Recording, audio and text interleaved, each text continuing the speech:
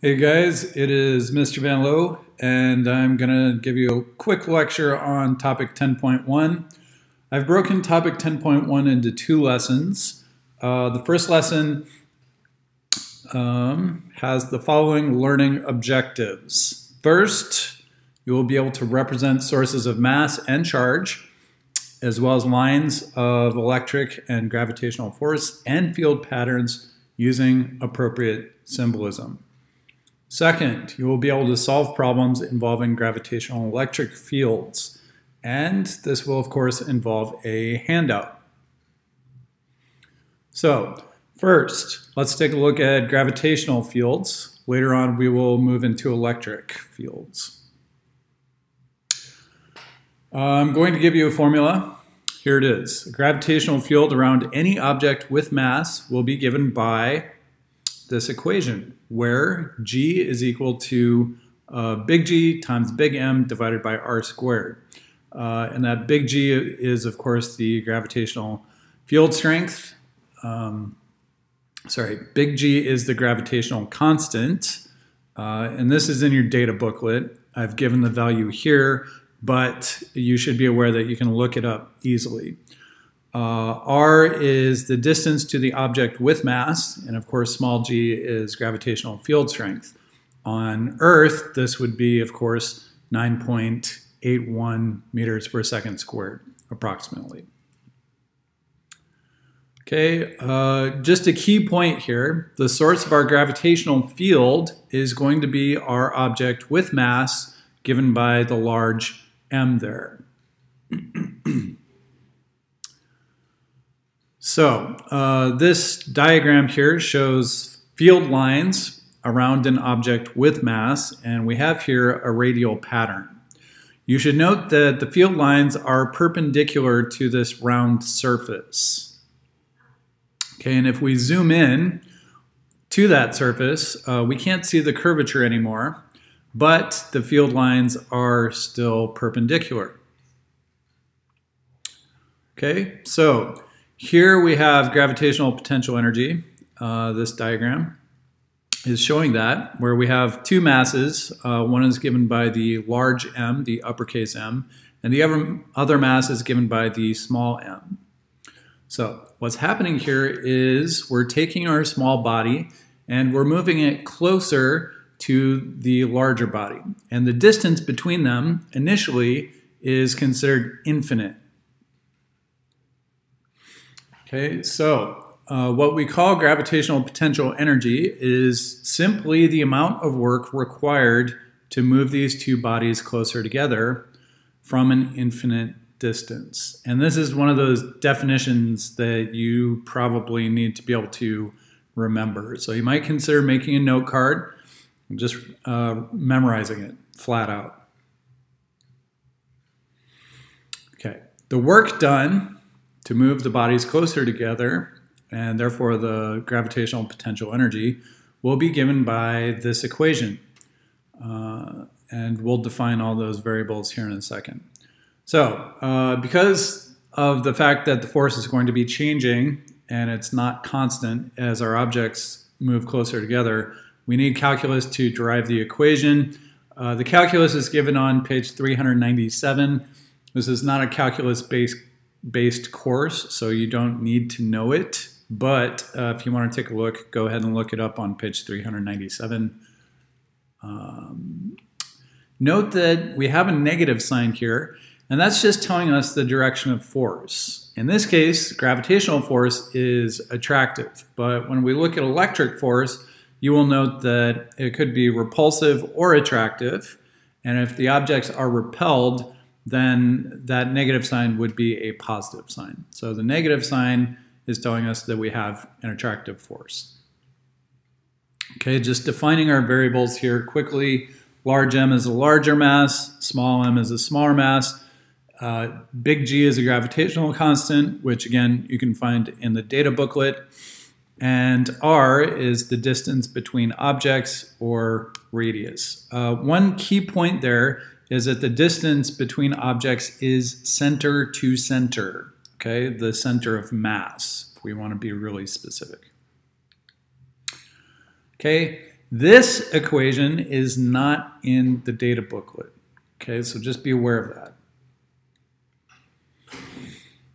All right, so the gravitational potential at a point P in a gravitational field is the work done per unit mass in bringing a small point mass, m, from infinity to point P.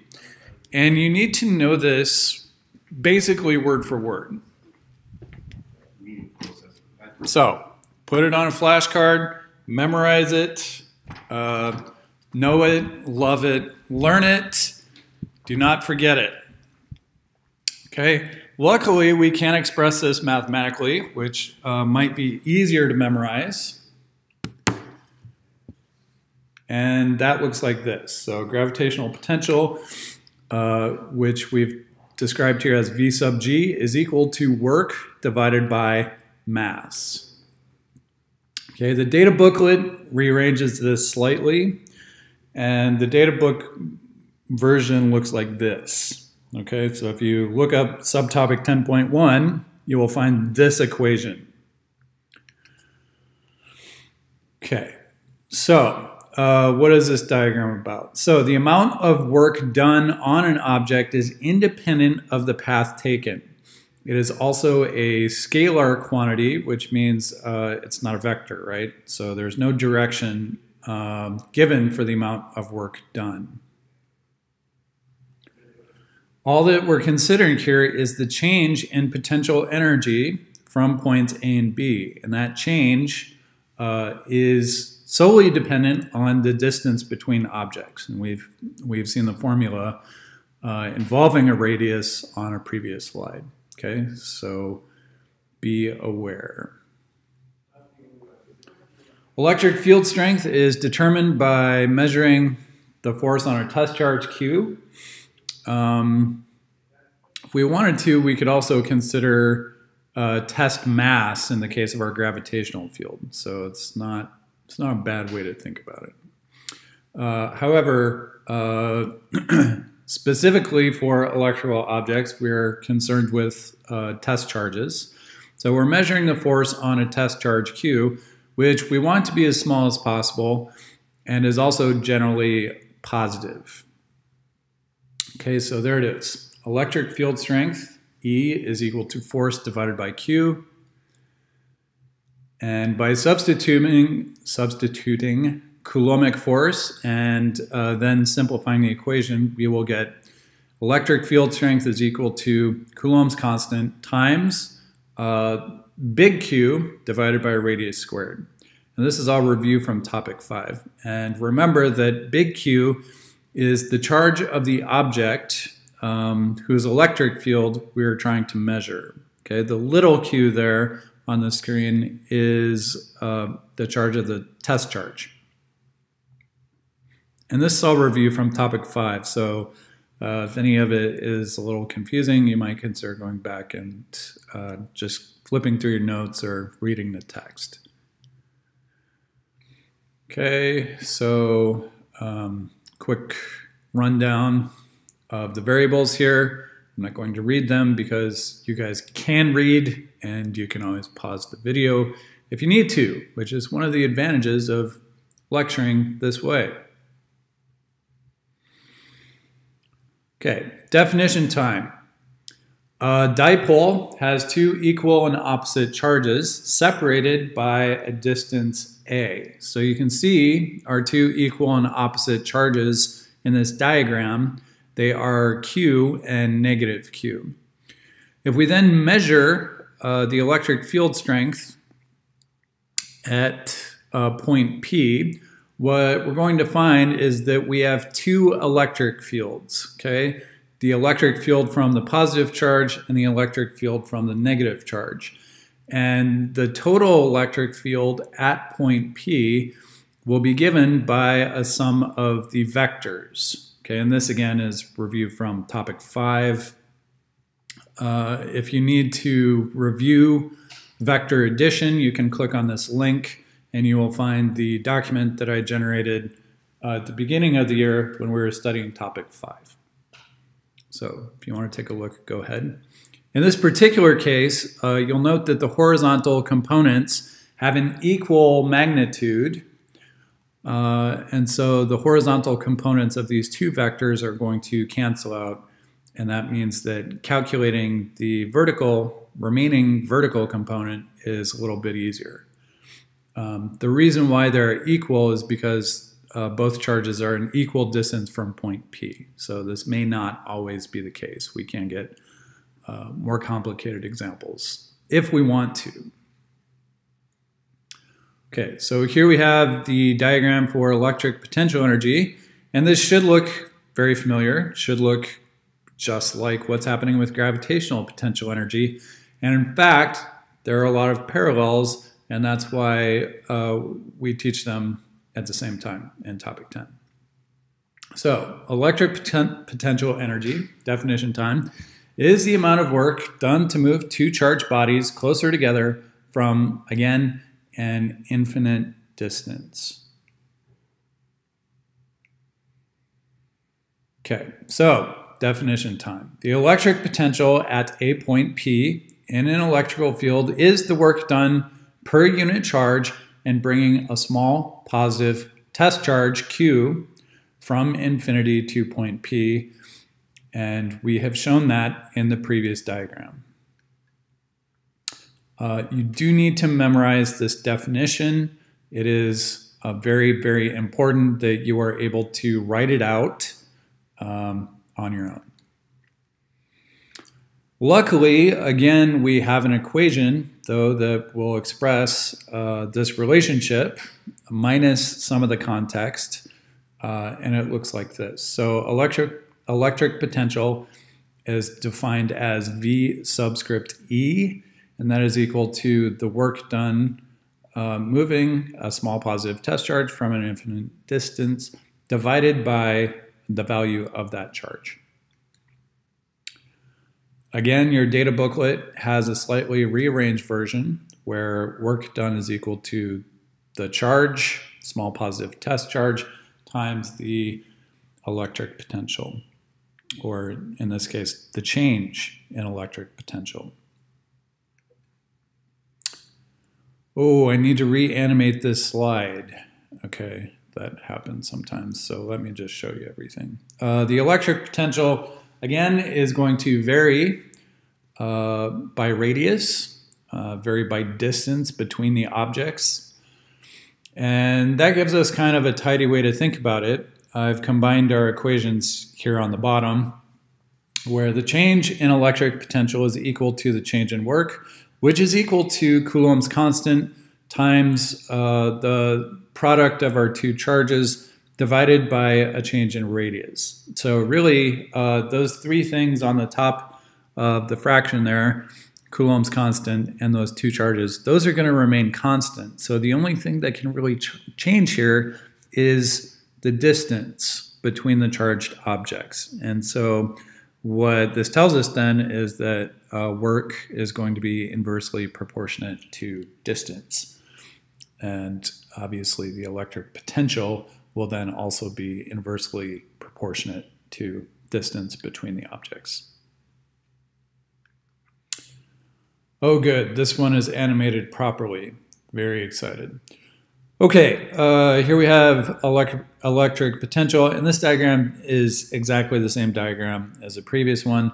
And again, the path here doesn't matter. The work done is going to equal, the work done is dependent on the change in distance between our two objects here, okay?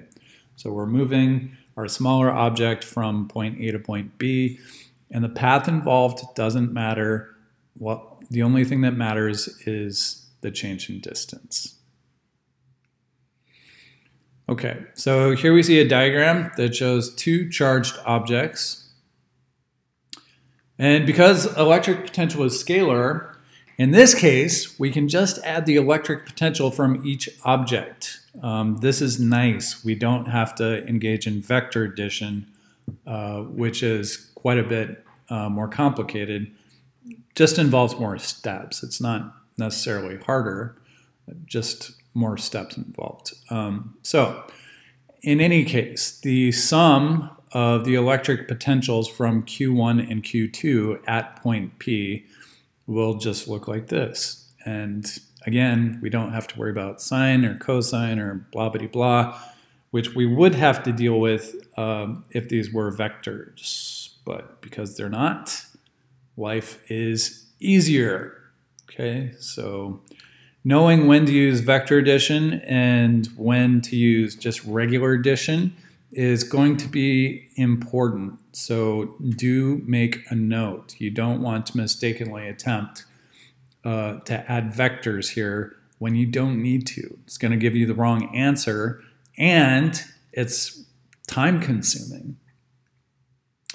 Okay, so we can map an electric potential field as a surface, and you can do this with a gravitational field as well. And some of you who enjoy this sort of thing may actually have seen gravity wells expressed this way. So in any case, this surface is showing us a positive charge and a negative charge. And the positive charge is just the big bump there. And the negative charge would be the divot in this surface. So I don't think you will need to worry about this too much for IB physics, but if you keep studying electrical fields in university, then this sort of thing is going to become a much bigger deal. Okay, next we have here electric potential inside of a sphere. Okay, so we have here a positively charged sphere of radius r, and you can see that what happens is we go from 0 to r. So if we're measuring the electric potential inside the sphere, what you will find is that it's constant. Okay, so if you place a test charge inside the sphere and measure the electric potential at any point inside the sphere, you're going to get the same value. And the mathematics involved here are a little bit complex. Again, if you go on to university, you will study them. You don't need to know the math for DP physics. All you need to know is that inside the sphere, the electric potential is constant. And then when we get outside the sphere, our electric potential is going to vary inversely with radius, as you can see, as our line goes from a constant to a curve. Okay, we've already covered that. And we've covered that. All right, next, here we have a negatively charged sphere, and it's just a mirror image of the positively charged example. Okay, so that does it for my lecture. We will continue lecturing in our next lesson, and what you should do now is work some problems, and I will have shared a handout with you, and you will be able to do that. So if you have any questions, don't hesitate to contact me. And if you don't have any questions, then carry on with your handout.